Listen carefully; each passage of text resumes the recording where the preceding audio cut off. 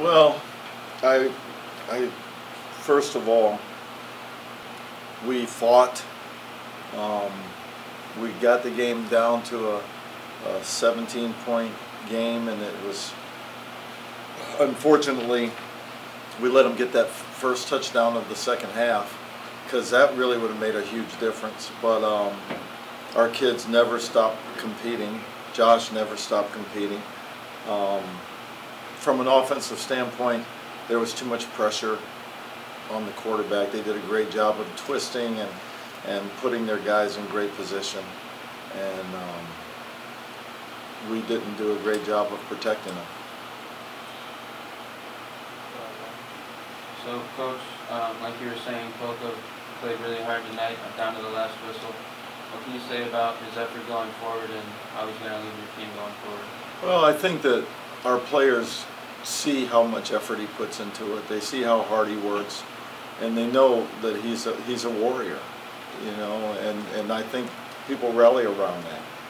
And this is it's really tough when you've got a talented young man and he's under pressure the entire game, and you know we're not doing any favors because we can't run the football very well at this point consistently. But I think for a football team, they will rally behind him. And before I go to Josh, I just wanted to mention a couple players on the defense. Drake Reed, Darian Tips, Clemens, and Anale, the freshmen, they were all flying around the field. They were all in the top 4 in tackles on your team. What can you say about their effort tonight? Well, first of all, Drake Reed has such a tremendous weight on his shoulders because all of our safeties are injured. Our top 3 safeties are injured. And he's the only veteran corner. He's playing with a freshman corner on the other side and really a couple freshman 4th and 5th safeties. So he just, you know, he's a warrior. He battles, he doesn't complain, he helps coach every position back there, so he's done a great job. Tips Clemens is playing in one hand. He's got a cast on his hand. He can't even use that hand. And he's in a lot of pain. But Tips Clemens is also a warrior. He's a tough kid. And, you know, we knew that if he had one arm, he's going to go and fight like hell with one arm. The last one you talked about was Cheedy. What you probably didn't see was Cheedy was on our kickoff team, and he was by far the fastest guy down the field, like 10 yards ahead of everybody else. And that's how he plays, like his hair's on fire. He just plays and plays and plays, and you can't help but love the guy. But he's a freshman who was basically a linebacker DN in high school. Now he's a safety. That's a big transition, and again, because of injury, he has to go and play. I would love to be able to redshirt him because he's going to be one of the best players in the league. Josh, you made passes to at least 5 receivers tonight. What does it mean to you to spread the ball around and keep leading your team down the field? I mean, honestly, it means a lot, but you got to put it in the end zone.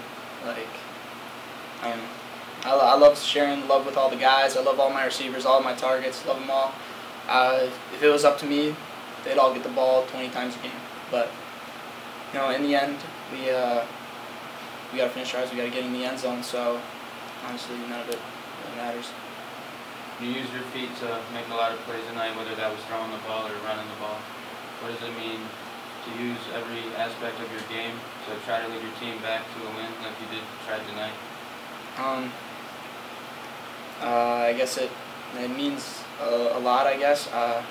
Just wish I could have done more, you know. Just it's not easy losing. Ever. Yeah. Just not easy. So, you know, whatever I did doesn't matter. The scoreboard says it all, and it doesn't really matter what any individual did at all. You guys get to obviously play Grand Valley again. What is it? It's a rare circumstance, but how does it feel knowing that you kind of get to watch this tape and see them one more time down the road? Well, I think that there's a lot to learn from it. There were a lot of mistakes, and we can learn from those mistakes, and we can be better prepared for some of the things that that we haven't seen from them that we saw today. But they're good coaches. They're going to have a different plan, or maybe they think they're just way better than us and they'll have the same plan. I don't know. But we have to be prepared for that and for anything else that they might bring. One more for you, Josh. Just it never seemed like this team gave up even when they scored. They just kept scoring. It seemed like this team was still running around trying to make tackles. How did you see the fight of this team just all the way through the end? That was gave me a little heart myself, seeing everyone still fighting through. You know, even after my big mistake, and everyone kind of stayed up. They were all still fighting through. It just means a lot to, you know, even when you make a mistake, you turn around. You got 10 other guys on the field. They're all, you know, still fighting. They all still believe in you, so it means a lot.